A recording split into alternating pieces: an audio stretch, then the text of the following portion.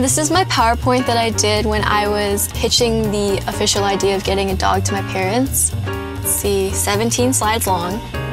And I think that really sold it because 2 months later, we went to Toronto Humane Society and we got Cleo.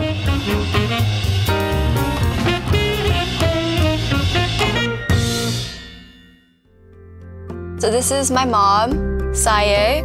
This is my dad, Andy, and this is Cleo. I've always kind of wanted a dog. It's always been that feeling inside of me. When Mina said we need to get a dog, and so we said, okay. Not immediately. Not immediately. Like, no, it was a year-long campaign. It started out by saying, well, you need to show us that you're responsible. And she said, what do I have to do? Like, do your own laundry and that was a we great milk list. it as much as we could. Yeah.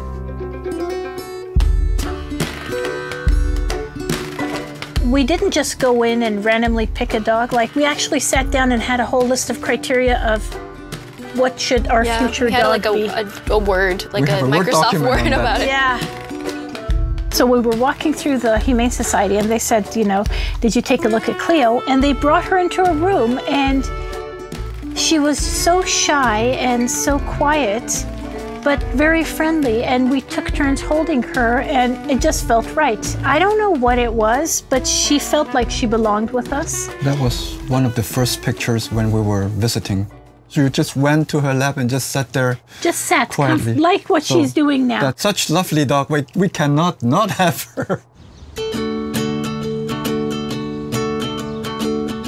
We certainly we were walking the dog together. In a sense, it's not just bringing the family together, it's also exercising for the entire family because of Cleo.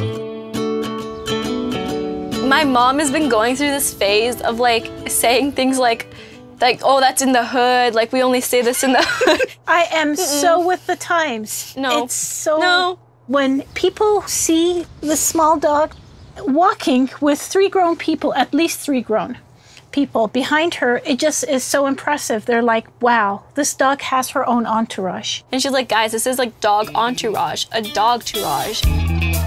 It is so catchy. It is a whole new sensation. It takes bonding to a whole new level. If you have a large group of people following a small dog, now you don't wonder, it's like, are those people bored? Do they have nothing better to do? You know that they are part of a bigger thing, a dog-tourage. It is so catchy.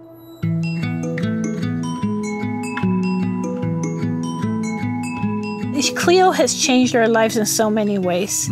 I think she has brought us closer as a family in that sense that we're always doing stuff and Cleo's a part of it and she's right there. Pets cannot speak for themselves. It's a good cause that people who actually adopt pets has a voice for the pet, and that this is a good thing for people to adopt, and they could get a lot of joy out of this. I'm glad that shelter animals are getting the recognition they deserve, and kudos to Royale for highlighting the joy that you can get from adopting shelter pets.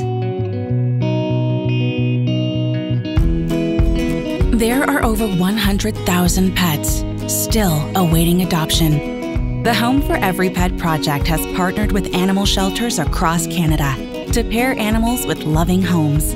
Help us find a home for every pet.